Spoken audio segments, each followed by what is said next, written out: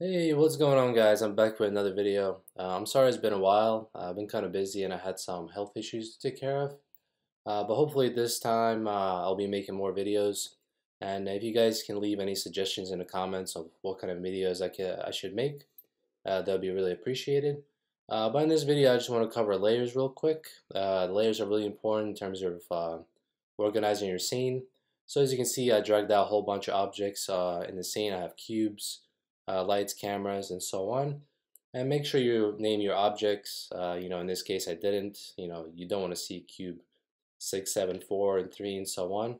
And this scene is not really that busy, complicated, but this will give you an idea of how to use layers. And layers live right under attributes. So as you can see, you have your attributes, your little options for each objects. And if you click on layers tab right below, this is what it looks like. There's a couple different ways of creating layers.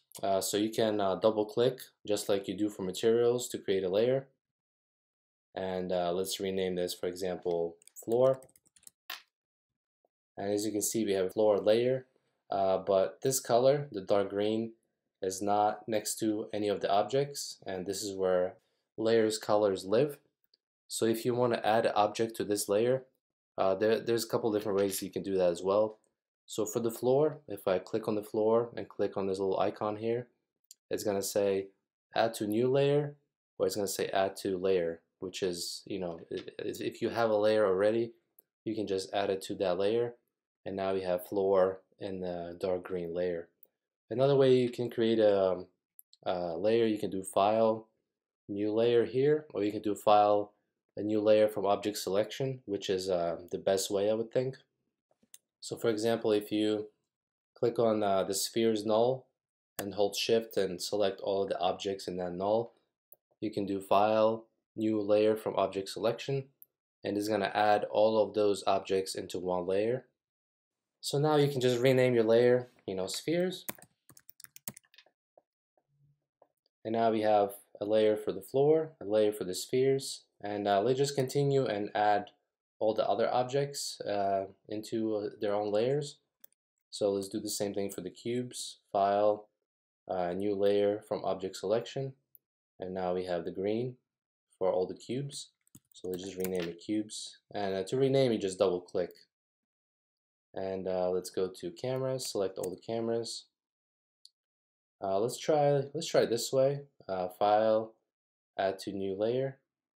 As you can see, this way it's only adding that one object, even though I had all the cameras selected. That's why this way is kind of slower. If you do it through here, you have to do one by one.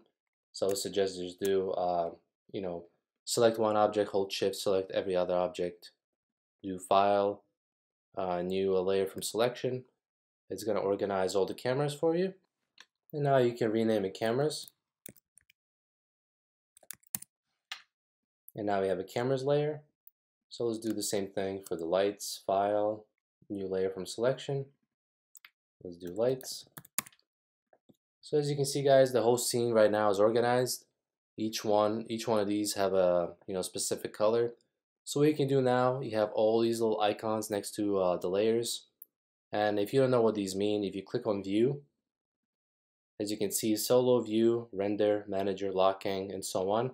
So now you can manage your scene, and you can close all this down if you want. And this is what it looks like. It's all in their own layers. It's all named. Well, except in here, I didn't name them, but as you can see, it's really organized. So now you can hide each one with this little eye icon. You can render it or not render it with this R icon. And this M right here, which is manager, this is a really handy one. So if this, the object tree is really complicated for you, you can just click on the manager icon and it will hide that layer, all the objects in that layer from your object tree. So for example, if you don't want to see the cubes, you can just click that and all the cubes, as you can see, disappear from the tree. And if you want to solo out, for example, all the lights, you can just do it this way and it will disappear from here. You can do the same thing for the view. If you want to only see the lights, you can just use the eye icon If you want to solo something out, if you want to see only the cubes, you will click solo, and now you have access to only cubes. So layers are really important. You know, you have other options here, generators, deformers, and so on. And layers keep you organized like crazy. I cannot stress this enough. It's really important. Even though this scene is kind of small, as you can see, it's already, you know, I can jump to whatever object, whatever, no, like I want to, I can work on that, and I can, you know, zoom in, work on specific objects, solo it out, and so on. So make sure you use layers. They're really important. As you know, as I told you, file new or file new layer from object selection. These two options will give you a new layer. You can double click to create another layer. So if you prefer it that way, it's up to you.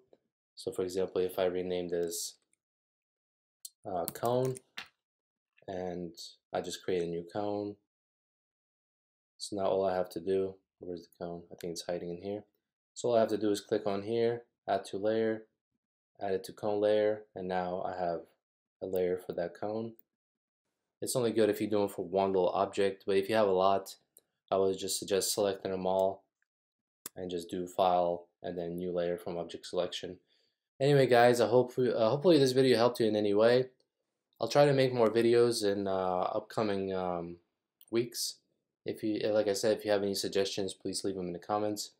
Anyway, please like the video, subscribe for more, and thank you for watching like always, and have a nice day guys. Goodbye.